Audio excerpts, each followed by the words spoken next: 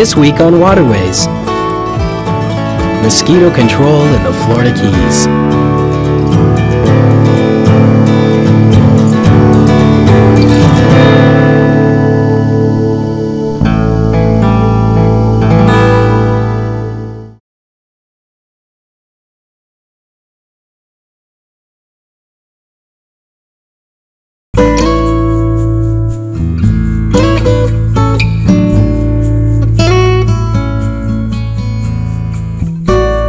Since the beginning of time, humans have sought to dominate their surroundings.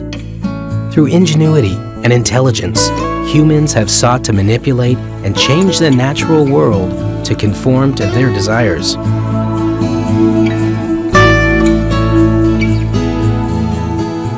Recently, people have come to understand that dominating the natural world is not as important as finding a way to live in balance with it.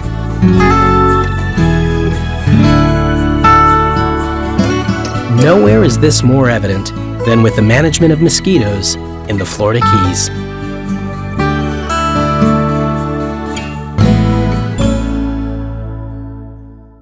Mosquitoes can be annoying. Their bites can cause great discomfort. But most importantly, mosquitoes can transmit some of the most deadly diseases known to humankind. Monroe County has a subtropical environment and is home to approximately 45 species of mosquitoes. A few of these species create sufficient problems that require the need to control their populations.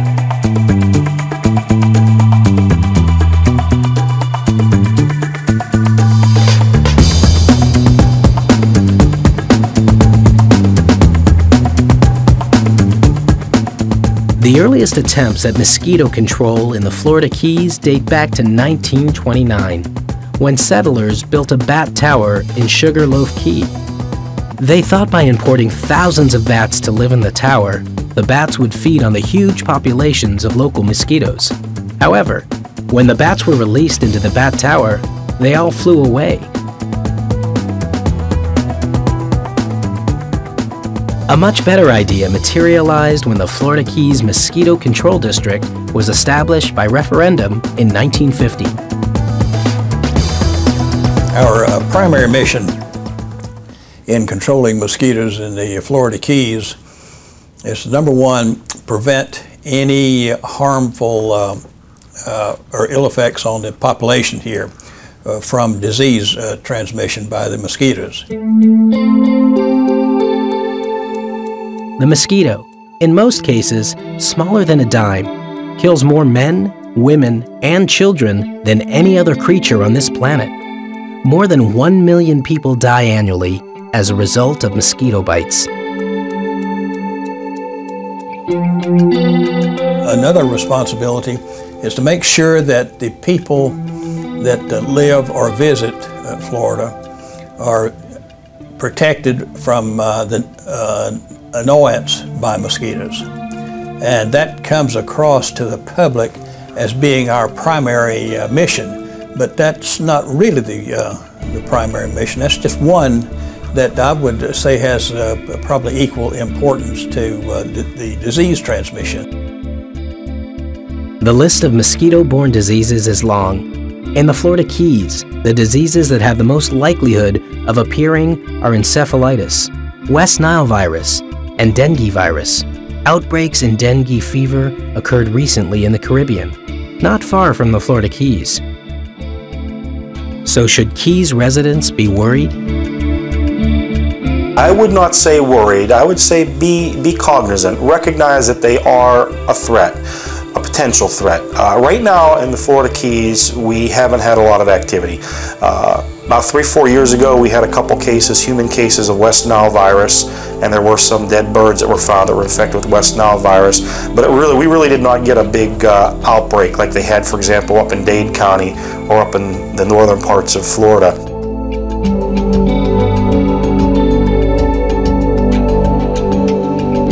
The Florida Keys Mosquito Control District leads the nation in their abilities and techniques. There are very few mosquito control agencies that face the same challenges as the 75 full-time professionals on the district staff. These unique challenges prompted the multifaceted attack that the Florida Keys Mosquito Control District has developed. Mosquito control is achieved by three basic methods. The first, and in order of preference to do them, the first is source reduction, reducing areas where mosquito larvae can actually develop into adults. The second is larviciding, controlling them by whatever means in the larval stage before they become flying adults. They're going to bite people or animals. And last, but a very necessary component also, is adult control, using chemical pesticides to actually kill flying adults. Prevention is always the best medicine. That is why the district spends so much time in the field, eliminating potential breeding grounds and educating the community about their own backyards. Standing water is mosquito nirvana, bird baths, pet food bowls, old tires, untreated swimming pools, trash cans, and lids, boats with sitting water, broken gutters, even large leaves that have fallen to the ground. All of these mini ecosystems match and mimic mosquito breeding sites found in nature.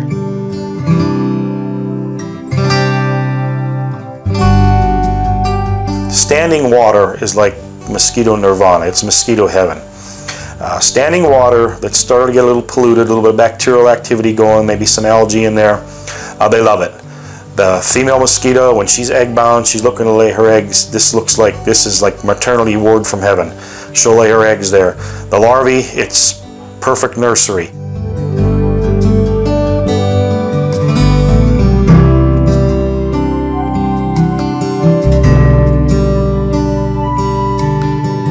Another thing is people like to put yard waste, grass clippings, tree branches, whatever, into their buckets and the garbage cans. You need to drill a couple of holes in the bottom. You get the rainwater collecting in the bottom with that plant material. That starts to decompose. You could not make a better rearing medium for mosquitoes. In the Florida Keys, the mosquito season coincides with the wet season. While mosquitoes are present year-round, starting in May and ending in October, the number of mosquitoes explodes as rain soaks South Florida.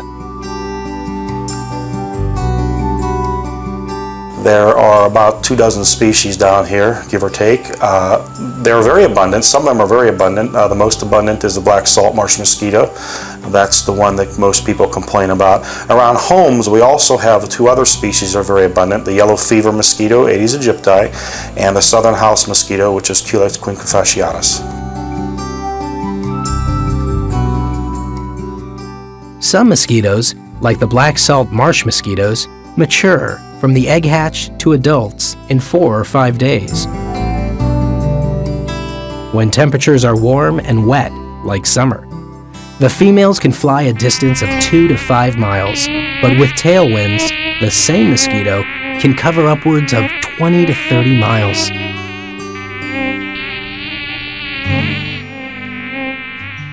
Of the approximately 850 islands in the Keys, only 70 are inhabited. This geography requires multiple teams with complementary goals in order to achieve mosquito control. We have a domestic group that covers the more densely populated areas like Key West, Marathon, Key Largo, and what have you. The Florida statutes state that we can go onto any nuisance property that may or could be holding water and breeding mosquitoes, which could carry diseases.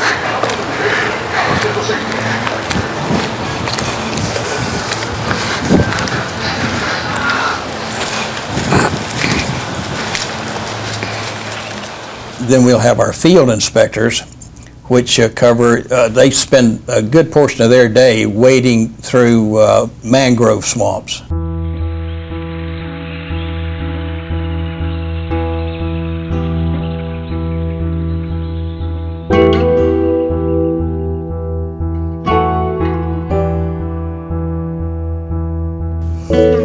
And then we have a group that spends most of their day on the offshore islands. So they have to go to these islands by boat every day, and they spend their time walking back and forth on these islands looking for breeding sites.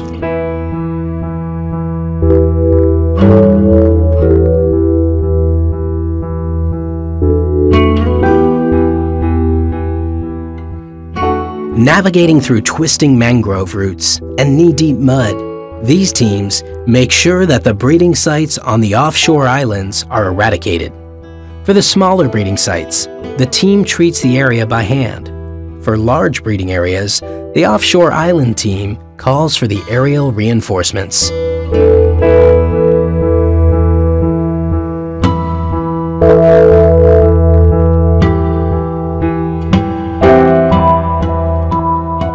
The Mosquito Control District operates both helicopters and airplanes, and they are used for both adulticiding and larviciding.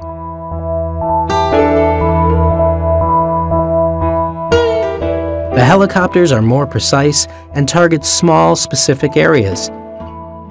The fixed-wing aircrafts are utilized to cover huge tracts quickly. Between choosing adulticiding and larviciding, larviciding is preferred because it is less invasive. The larvicide that Larry and his team use is attached to the surface area of a ground-up corn cob. The larvicide is a natural occurring bacterium that easily dissolves into the wet areas where mosquitoes' larvae hatch.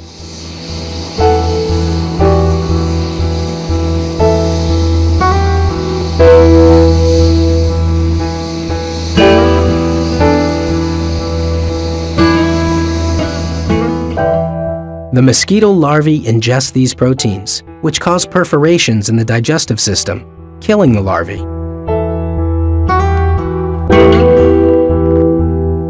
The larvicide is much more environmentally friendly because it doesn't harm the fish and it doesn't harm the birds.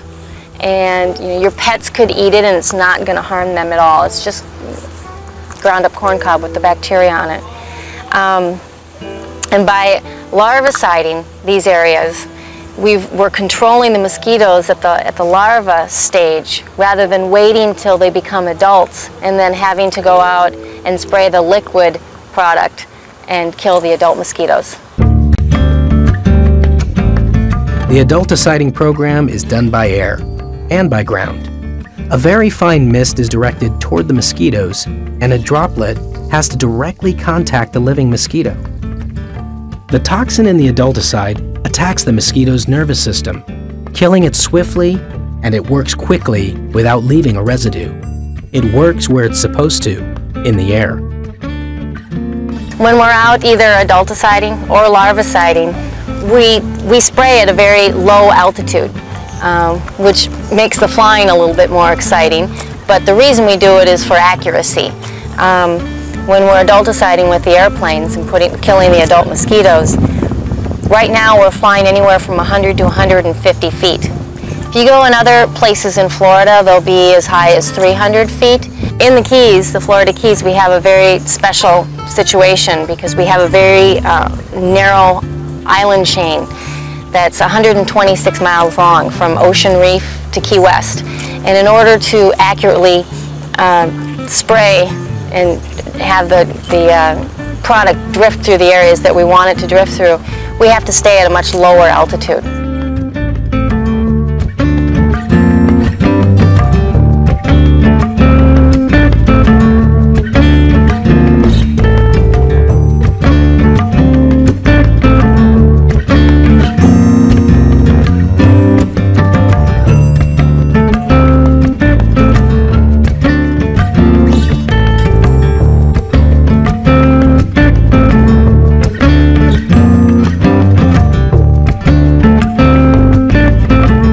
Methods and technology employed by the Mosquito Control District ensure that they only hit areas in need of spraying. They use high-tech mapping software and equipment on the aircraft specifically designed to enhance accuracy. There is little collateral damage. Everything is much more technical now than it used to be. All of our aircraft, we have them equipped with electronic devices so that they can program into that aircraft guidance system the spot that they want to treat. They can put that card in their computer and take off, and that will tell them the direction to go to get to that spot. It'll tell them when they get there, and it'll make a record of every swath that they make to spray that, and it'll be a permanent record that you can pull out, and you can see. You can even tell if one swath left space between it and the one next to it.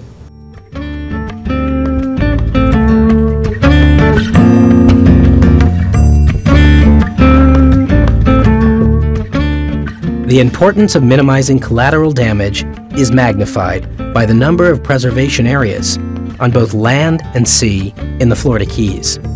Great White Heron National Refuge, National Key Deer Refuge, John Pennekamp State Park, the Florida Keys National Marine Sanctuary, the list goes on. So the Florida Fish and Wildlife Service funds research projects to examine what effects the compounds used to control mosquitoes have on the surrounding environment. The field work is being conducted by Dr. Richard Pierce from Mote Marine Laboratories, and the laboratory work is conducted by Dr. Gary Rand from Florida International University's Southeast Environmental Research Center. The intent of our study overall is to see how much of the mosquito control pesticides, these are specifically the adulticides, will be landing on surface areas. We use glass fiber filter pads to collect deposition of the adulticides that are applied either from truck, or another one is applied in the morning by aircraft. And as it deposits, as it would be depositing on the ground or on leaves, we collect it on filter pads to look at the amount per surface area. And then we also collect leaves, leaves from plants that would be used by butterflies or plants that might be eaten by the key deer. And this tells us how much of the pesticides these organisms would be exposed to as they would ingest it. Dr. Pierce's field team collects the leaves before the adulticiding to determine what is already present, and then they collect it at specific intervals after the applications to see how much material is deposited immediately, and then how long the pesticides stay viable in the ecosystem. The quicker the adulticide deteriorates, the less harmful to the overall environment. The thing that we run into in conducting a mosquito control program in the Keys that dictates how we do it more than anything else is the sensitive ecological nature of the Keys. The environment in the Keys is different than any other place in the world.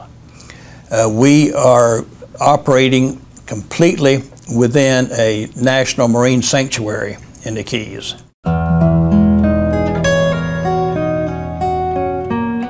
Mosquitoes play an integral role in the food chain. Mosquito larvae are an important food source for fish, birds, and some aquatic insects.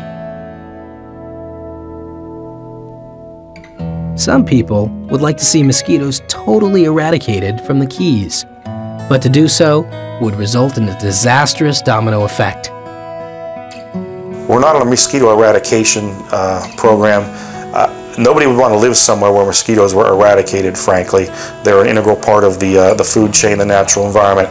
Our mandate under state law is simply to reduce the number. We are not here to exterminate anything. And people in the public need to understand that. You know, if you're moving to South Florida, mosquitoes are going to be part of your life.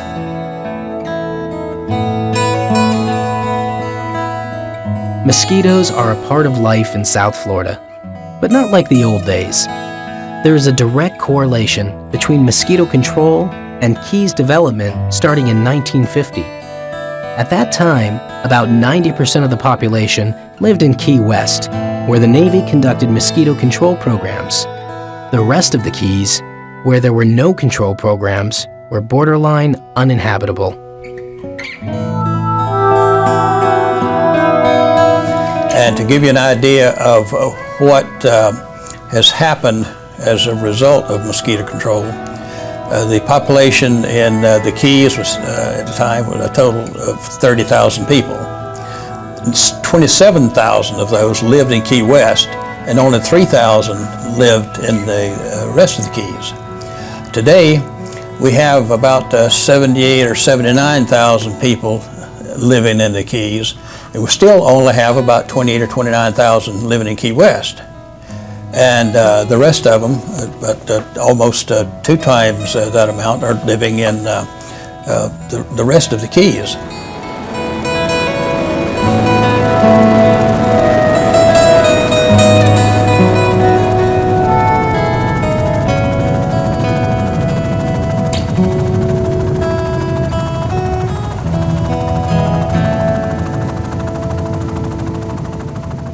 The survival of the Keys, in my opinion, is largely dependent on effective mosquito control.